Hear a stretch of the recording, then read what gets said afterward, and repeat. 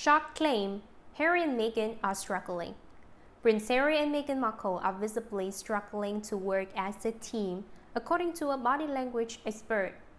Since quitting royal life, the couple have appeared to present a united front. However, Louis Muller says closer analysis of Meghan, 39, and Harry, 35, during a recent video call regarding the Queen's Commonwealth Trust reveals an entirely different story. When Meghan speaks, it is her taking the stage and Harry immediately looks at the floor.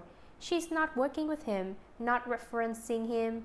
There is no connection with Harry at all, explains Louise. She uses the word I, not we.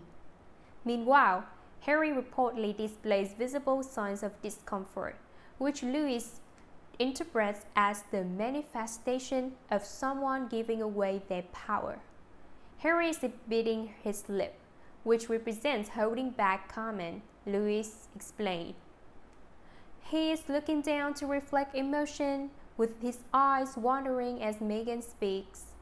Louise suggests that these subconscious body language displays are an indication of broader issues in the couple's relationship. They are struggling to work as a team, she says. This is now the Meghan show, with Harry the side act. The royal revelation comes after another expert gave insight into the mind of Harry, which may explain why he is apparently finding it so difficult to adapt to life away from the palace. Speaking to ITV's Royal Rota, royal biographer Angela Levine reflected on a comment allegedly once made by the Duke, which she believes may explain his inability to thrive in LA. According to Angela, Harry's military days had a tremendous influence on how he manages tasks, with the Duke apparently feeling that nothing can be achieved if not done in a team.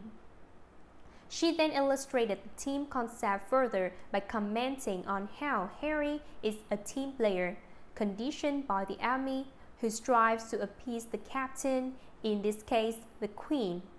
The Queen is the captain, isn't she? Angela told host Chris Shipp, before claiming that, as a team player, Harry probably feels he has to play for the team and not just himself. Harry said it was very important to him and he loved it, she alleged, referring to Harry's military conditioning. He felt that you couldn't really achieve anything without being a team, she said